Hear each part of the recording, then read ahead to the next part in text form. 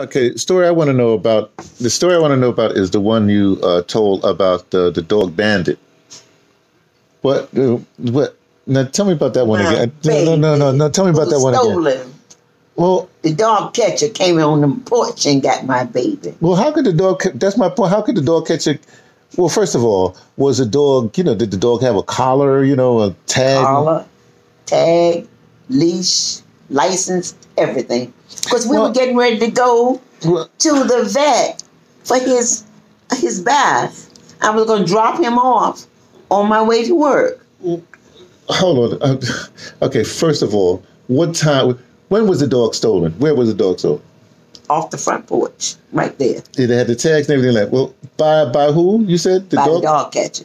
Well, why did dog catch a stick? How can a dog catch a Because take? they were down going through neighborhoods trying to find dogs that were animals that were unleashed and didn't have license and what have you. But yours did have all that. Didn't have to do that. She came to the front top step. The children told me and said, "Come here, girl." Well, I guess Bandit said, "I'm not a girl, I'm a boy." Come here, boy. And Bandit, very obedient, went right to the dog catcher, and she took him by the chain. He stuck the little loop on the chain Mm-hmm. and walked him to the dog catcher's truck. Mm-hmm. Opened the door, and all these animals that were in there were yapping and carrying on. Put Bandit in there, and this when the children became furiously unhappy.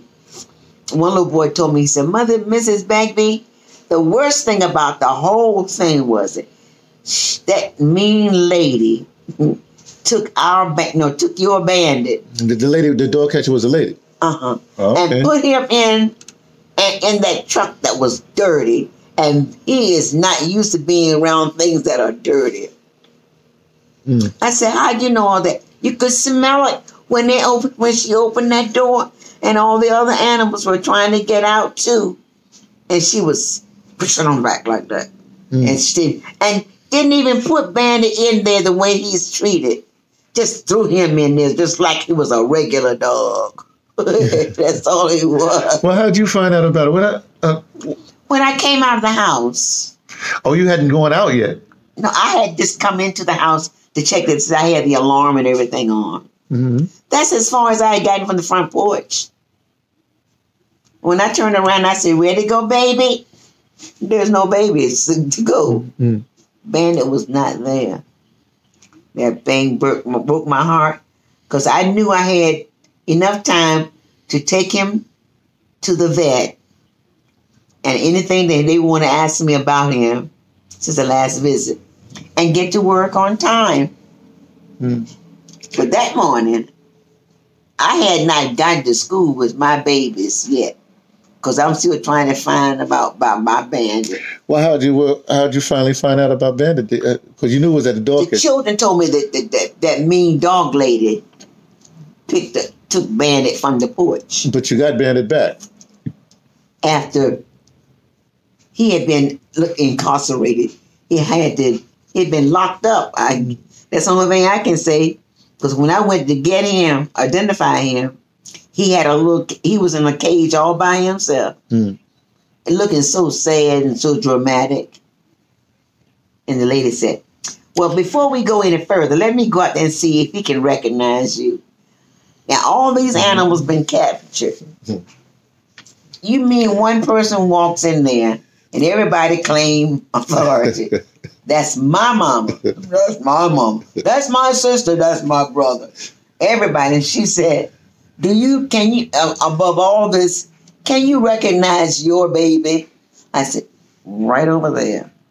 She said, "How do you know?" I said, "Who is sitting still waiting for instructions?" She said, "Waiting for instructions? What kind of house did he come from?" I said, "You talk about my house, our house?" She said, "I mean, what kind of community does he come from?" I said, "You mean our community?" She said, "I keep getting this word "our" and "my" all mixed up." I said, "You just want to know how he got here?" She said, "Yes." I said, "Based on what the children in the neighborhood told me, what they saw, they said that mean old lady took our Bandit, and that's when she found out Bandit was his name, and put him in that dirty truck. The truck was dirty. She said, I noticed that they said the pickup E was healthy looking, healthy something else, healthy something else. Said the whole scenario of the visit with the animal control person. I said, that's who that was that took my baby. She said it was an animal control, and she told me the reason. Yeah, what was the reason? They wanted to check if there were loose animals in the neighborhood, and people were not. They were not. Didn't have leashes. Yeah, but that's my point. The animal had a collar and tag, so how could they possibly mistake that for someone who doesn't have? That's what the children were saying to me. Bandit has all of this. The one little boy said, "I know it because I had the dog. I have the Bandit's cousin on the same block." Okay. He said when one went, the other one was going to follow real soon. Because if not, the doctor at the hospital, at the animal hospital, would say to them, "Mrs. Bagby, have you talked with," and they'll say the family. I said, "No." He said, "Remind them that Bandit is here today." That's all they had to say. Okay, I can't get back to the other point. Now let's go back to Bandit. I'm trying to figure out. But how did you know that? You knew he was in animal control because the children told you, but then you went to work. I didn't go to work yet. I called my principal and told him I couldn't find Bandit. Oh. He said, "Where is Bandit?" Now, Bandit is not one of the teachers. He is not even the parent of anybody in the school. But my principal told me, "What do you want me to do about your babies here at school?" I said, "Would you do me a favor and explain to my babies that I can't find, I found Bandit. Somebody took him away, and I want to go get him and bring him out from where he is, take him to his doctor to be checked. And then I'm going to come to school." He said, "I can do that." He said, "What else you want me to do?" I said, "Is Jim there?" Jim is the PE teacher. He said, "Yes." I said, "Would you ask Jim to monitor my class until I get there?" He said, "You know Jim going to do it. Jim may be up there already because he hadn't seen you come with the car." I said, "Tell Jim thanks, and what I'm going to do is give him a free ice cream." That was a big deal. 10 cents you're going to give somebody just for nothing? When was this, the 70s? What was 10 cents? When was this? That's what they were charging the children. What year was this? About? No. About, I guess now it's been about 7 years ago. No, that's not long ago. But that's before that was the year that they brought in soup and sandwiches for a lunch choice. What did you have before it? What everybody else had. They had macaroni and cheese and links or sausage or something. That's what everybody had. Teachers and all. But the kids went on the protests. Oh. Who was the person who was going to speak to the folks in the cafeteria? They chose me.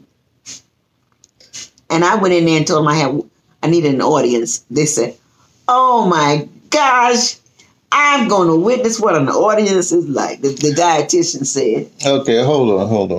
Let's get back to the dog.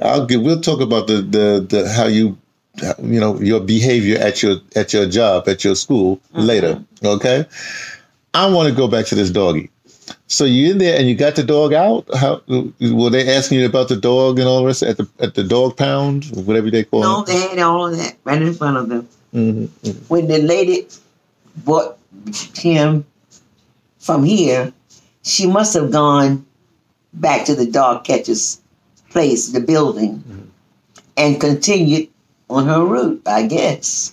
because she was not there to respond to anything. Yeah, because we had to find out what's happened. Now, Bandit was a special dog. That's kind of what you was telling me. Tell me about the thing about when you said grace or whatever, or you was praying. But no, see, the thing of it is, when I was trying to get him out of, I call it out of jail, I had to have some papers to prove that I was the rightful owner. All these months and all these years, when Bandit would get sick, I'd take him to the vet, to his doctor. If I had some trouble with Bandit not eating the food he likes most of all, I'd call his vet. And the vet would say, tell everybody to hold my calls for a little while. We have an emergency at this end. The emergency is for him to tell me what to do for Bandit. I said, he says, is that all right? I said, thank you so much. I would hang the telephone up and go to Bandit and tell Bandit, just like Bandit going to say, that's good, my child. He looked at me with those pretty eyes. And I said, I tell you what, if you take some, I'm a smell some. Well, you take it and I'll smell it. Well, you said you had pretty eyes. What kind of dog was it? We knew he was a Cocker Spaniel.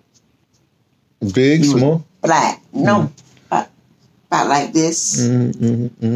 Black all over, and had a tippy tail that was tan, and had a patch under his little tummy.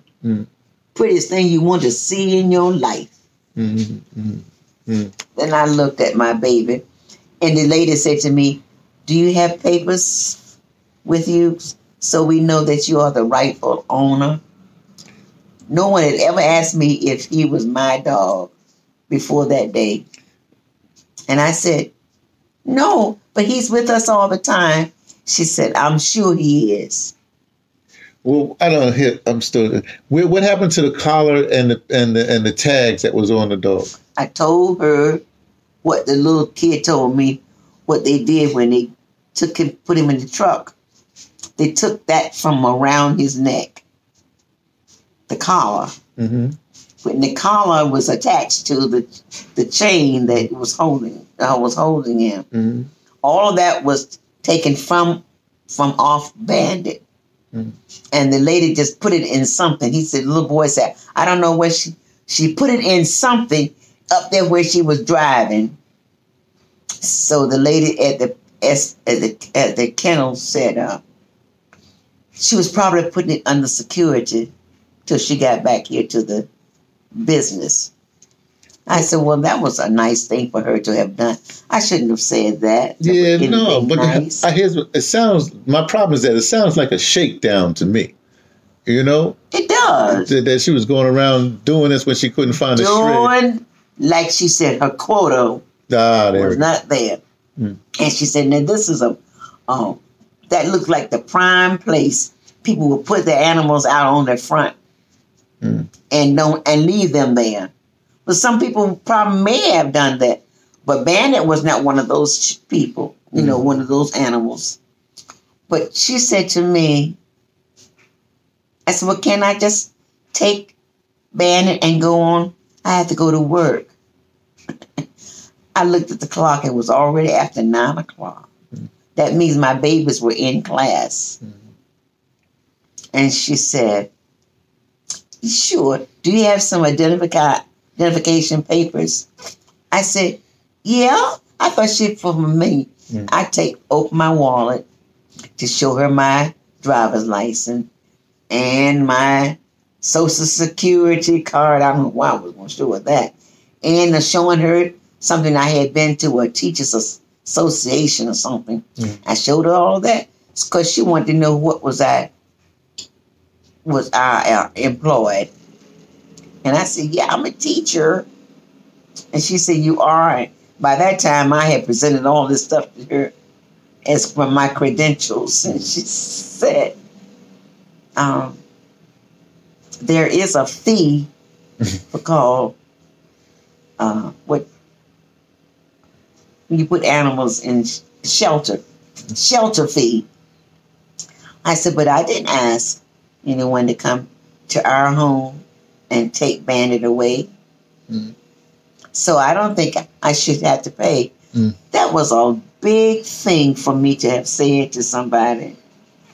And she said, it may not be, but that is the rule. And I said, like, oh, mother, the rule. So she said, do you have those papers? I said, no, I've never had those kind of papers. She said, well, who is the last person who may have those papers? I said, around in the neighborhood, not too far from where we live. She said, is it possible that you can get that person to say, I will release my ownership from that family to the Bagby's? I said, I think I can do that. I came home. Margie lives around the corner, second house. I said, I told her what the situation was. I said, Marge, I said, I can't get him can't get him from incarceration until I have an authority from the owner saying that I give them permission to release him. And she said, what do I have to do? I didn't say anything I wanted her to do. I just said it from the owner. And she said, when you going back down there to try to get him? And she said, Enum. I never liked anybody calling my dog just say Enum. He had a name. But before I could put the telephone down in this house, get in the car and go around the corner to the second house to get out to go across her lawn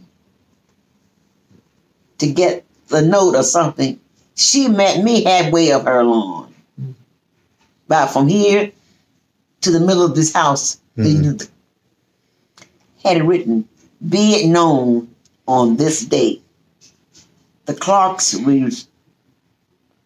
rescind ownership of one Bandit Clark to the Bagby home, and the date.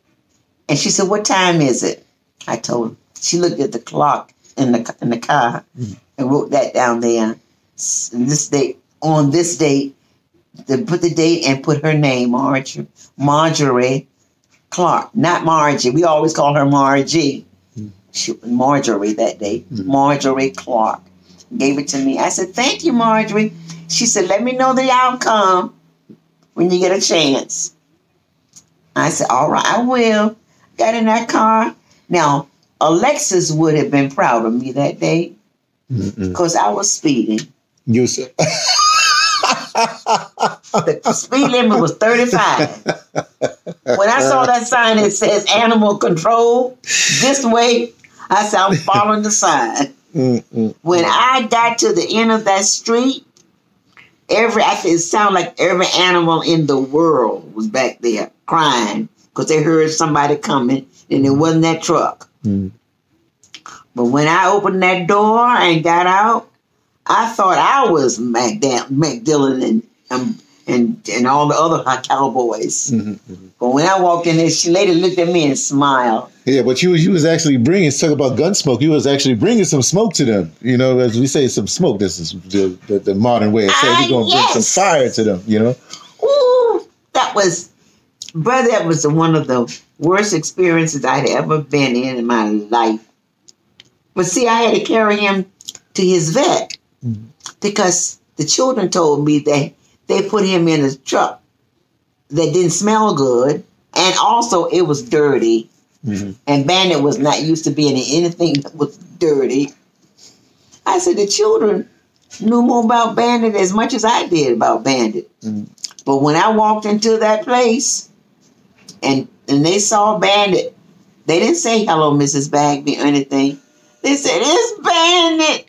Bandit is here. Somebody said, did you say Bandit was here?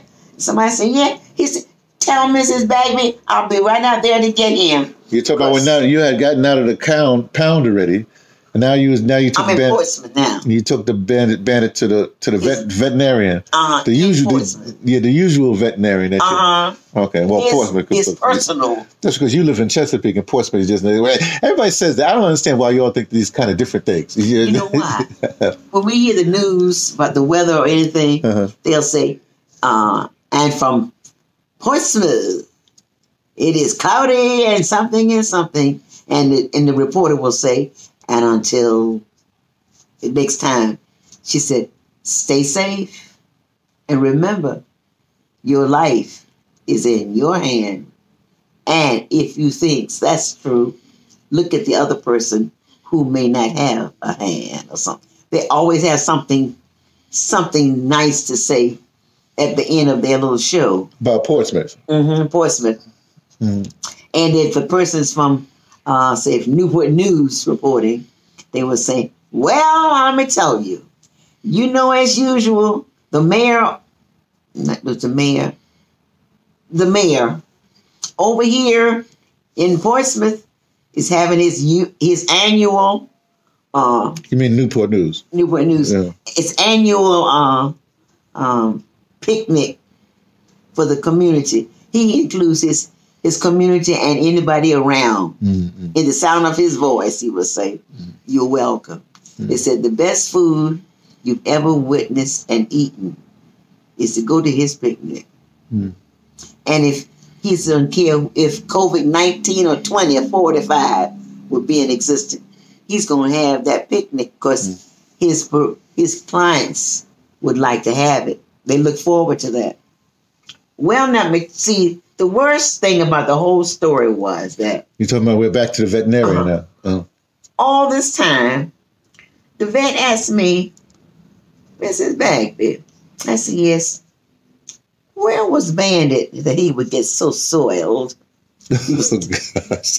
So even the vet, okay, I'm sorry. So what would you tell him? I said, they locked him up. Who locked him up? No one called me, he said. The doctor's supposed to be in there working with these sick animals in there. He has left all of them trying to find out who bothered Bandit. And Bandit was acting like he was reading a script. And as the doctor was asking me questions, and I was trying to explain, Bandit would look at you so lovingly and say, that's not really what happened. Let me tell you what happened. See, if you want the truth, ask me. I was the one that was thrown in that truck. I was the one they wanted to put me in there with those other animals that hadn't had a bath. I said, look at my baby defending himself with those pretty eyes. The doctor said to me, Mrs. Bagby, I know you've seen a lot of animals, but have you ever seen anything as handsome as Bandit? I said, not living. Mrs. Bagby, I know you've seen a lot of things, but have you ever seen an animal like Bandit who has the ability to pray? I said, one other. He said, where is that one? I said, it's Bandit's sister. They live beside each other, don't they? I said, no, one lives in over here by Western Branch High School. She said, but you're over here off Military Highway, not too far from that. I said, that's right. So they're not seeing each other that often. I said, no. I said, but his sister is over there, my girlfriend's sister. He said, I'm going to ask you one more question. Does your girlfriend who has Bandit's sister on her, can his sister pray? I said, yes. He said, I said I was going to ask you one more question, but I got to ask you one more. How does the Bandit know when this prayer is over? I said, when I say amen. Bandit put his little head right down, just like he was praying. I said, that's what he does. I said, She said, what happens if you have company to come to your house and they are afraid of dogs or cats or things? and afraid to be around animals. I said, I'm allergic to animals. He said, what percent? I said, 85. He said, but how is it that you can handle Bandit and you don't have an allergy? He called it something, and I didn't understand that terminology. What? Not an allergy? What did he call it? Susceptibility to something. Oh, susceptibility. He was just using English words. Okay, go ahead. Well, everything's English. I said, would you rephrase what you just said? Ask me in another way. He said, you're allergic to animals. Why is it that your urgency? No, you're being allergic, being around Bandit. Does it bother you? I said, no, I'm immune to that. Well, love is a powerful tool. It kills everything. He said, why is this? I said, because I told him, I said, because I'm his mother. Let me go back. Go back to this praying, because you said he knows when he hears amen, so knows to put the head up. But how to put the head down? How do you know when to put? I said, let us pray. And then what does the door? I get the towel and put right down the door. Mm-hmm. And I said, let us pray. And Bandit would look up at me and fold his little paws and put his head on top and open one eye, keep one wide eye open. And when he puts that other eye closed, that means ready for prayer. And whatever he has in his head, I guess, and what I had in my mouth, I would say amen. And he would he would open his eyes and unfold his little paws in front of him. And you wouldn't hear from Bandit anymore until the next morning, him to go out. Okay, I just want to know that story. Thank you for this. That baby was something else. Yeah, I know it was. I love that dog. I know he was here because maybe little Walter. But little Walter didn't have to be ready to go to school, because Bandit would be here in the morning, sitting at the front mailbox, waiting for the door to open, so he'll know that little Walter was up, I guess. We were up. And he would stay there until it was time for that bus to come around that corner, so little Walt could get on that bus. He would come to the front door and sit there until little Walter opened that door, and they'd come out and they'd walk down the walkway to the bus, look both ways. He got Bandit looking both ways, I guess, to see if traffic was coming. And he got on the bus, and the children on the bus made the announcement, here he comes, here comes Walter Jr. and the dog, here he comes. And the bus driver was just about bad as the children. Here they come. Here. I said, this is the way to go to school. But I said, little Walter said, Mom, there was something that Daddy didn't have a chance to sign. In order for us to go on the school trip, we had to have a signature of both parents who are home. Because some parents are not home because they got to work in the Army, in the Navy, and they name all the branches. I said to myself, what I just asked you, where you going? I just would like to know in case of an emergency. Oh, he said, I guess he said, you didn't ask me all that. So I had to sign that. And then I initial my name, my initial behind Walter's name. Some little kid said, Mrs. Bagby, why are you writing so much? My mom just wrote her name up there and gave it to me and said, here. And my little boy said, I didn't even get my mama's signature. So somebody said, who signed it? Your mama signed it. He said, no, I told you my mama and my daddy couldn't sign it. They were deployed. He said, well, you can't, if you in Camp Lejeune, I said, that's military. And the other one is in Camp Pendleton. Yes, Marines. Yes, Marines. And the other one is in Camp Pendleton. And the other one is in Camp Pendleton. And the other one is in Camp Lejeune. I said, that's military. And the other one is in Camp Pendleton. And the other one is in Camp Pendleton. And the other one is in Camp I said, that's the reason they can't do it at the same time, because they're in two different locations. And the bus driver said, I'm so glad you were here. She said, I was trying to figure how I can explain this, why the mama and the daddies are not signing these things. Some of this because they are deployed. Well, you had some very active children in the community for them to give you the answer to these questions. They would ask. They were inquisitive. Mm-hmm. Mr. Copeland lived across the street. We called him the Bat Masterson of the community. Bat Masterson, Mr. Western, yeah. If he saw a strange car out here on that street, parked more than maybe a couple of days, he would inquire to see if there's everything all right over there. Does he need to come on and help? But see, when Mr. Copeland came, he came with something on his hip. And for a long time, I didn't know he was wearing a gun. Well, Virginia, you can wear. Well, I guess you only in the home. Is it open carry? Home. Okay. It's home. I mean, he had permission to carry it on him, but I didn't. I had not seen it until one day they had a snake up at this tree right here between our houses, and the children wanted that snake down because that snake didn't belong up there, and it could bite somebody, and somebody would die.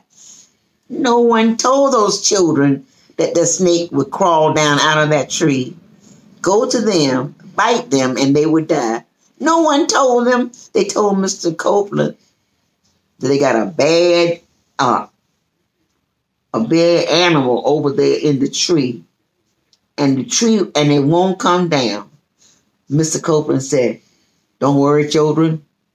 I have it. It's in my hand. Don't worry, children. It's in my hand.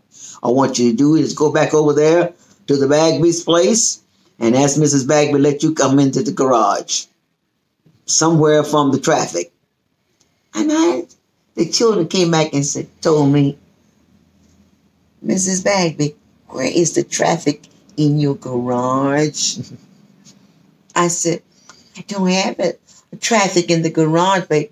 He said, "Mr. Copeland said for us to come over here and get in your garage, stay away from the traffic. And we're trying to do what he said do. Because if Mr. Copeland told our mothers and daddies that we didn't obey him, they would not be happy with us. And we'll be under punishment." How old were these children? See now, must have been about 6, 7, 8, about 7. About 7 years old. Because of little Walter, when we left Norfolk to move over here, he was in, I think it was 2nd grade, 3rd grade. Well, they all got in the garage. I had the door open there, so all the little faces could get a view of the tree. Mr. Copeland walked over here. I said Bat Masterson, didn't I? He was Sherlock Holmes and all of them combined together. "Stand back, children. Stand back. Stand back. Don't be afraid. Don't be afraid. I have the whole things in my hand." They said, "Mr. Copeland, what you gonna do?" He said, "I'm gonna get the snake out of the tree, and you won't have to be worried about this anymore." "Thank you, Mr. Copeland." And I said that Mr. Copeland is a strange person. He's the strongest man in the world. All these children around here are respecting Mr. Copeland. And I don't know why they're respecting him so. But then something came out of his pocket. That he said, "Okay, put your hands over your ears." You know, children wouldn't obey what he said. Somebody turned to me and said, "Mrs. Bagby, you forgot to put your hands over your ears. Because Mr. Copeland can't tell us what to do next until he said everybody." You know what I did, don't you? Put my hand over my ears. And the first thing Mr. Copeland shot up there to get that snake, he missed it. Mr. Copeland knew he missed that snake. I knew it. And most of the children knew it. But not what they said. "You missed him, Mr. Copeland." I just aiming up. He said, I was just aiming up. I got so tickled. And I said, I listened carefully. You have to practice before you do anything. Somebody said, I heard somebody say you practice before you preach. And I said, now what church is he attending? I said, that's all right. I said, he's heard it somewhere, and that's it's appropriate. The old Mr. Copeland said, now next time, I don't want anybody to move. Don't say anything, because I got my eye on him. And one little girl whispered, she said, do you see which eye it is? I said, the innocence of children. But she said he had his eye on him. He said, eye. He didn't say eyes. He said, eye. And she wanted to know which eye it was. He's talking that Western talk. Oh, that's where they talk in the Wild West. When Mr. Copeland got that snake, you think the whole world had erupted. The next shot, Mr. Copeland had it, and the snake came down on the ground. But he said, don't touch it. Somebody said, I heard somebody say, if you touch a snake that's dying, you turn to a snake. Nobody moved out that garage because they didn't want to turn to a snake. How big was the snake? How fat was it? How big around is that? A little thing. That's pretty big. Yeah. To them, I guess it was like a horse or something. But when Mr. Copeland was here, he told them what to do, and I guess they felt safe if they were inside the garage where no one has walked before, been there before, for that condition that they were safe. And he had a gun, too. I was the one, I should have been in front of the children, shouldn't I?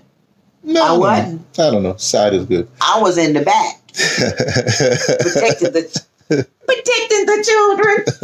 Protecting the children from the back. Well, thanks a lot, Ma, for the two stories, the dog stories and the snake story. That's right.